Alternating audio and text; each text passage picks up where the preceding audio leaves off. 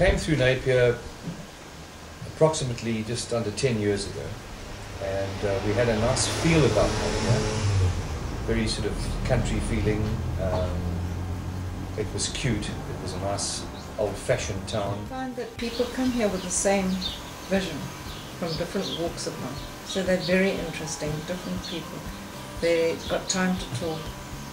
They come past you, greet you, and if anything happens in the village, everybody seems to come together and be of help to you. I think it's when they drive through, the look of the arty shops, and what's really nice is the hills and the views from each angle of Napier.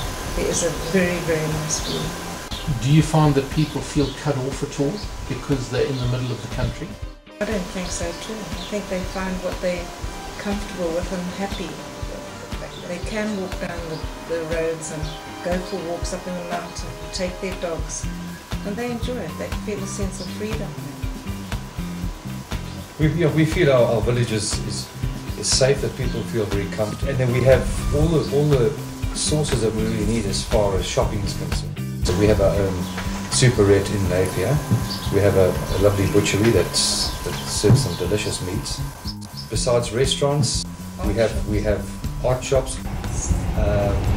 So people get involved with certain things they like doing together.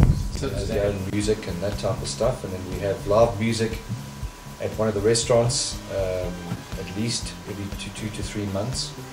And then we have even some of our own folk here are entertainers. They play very good music, and some weekends where they play at different restaurants.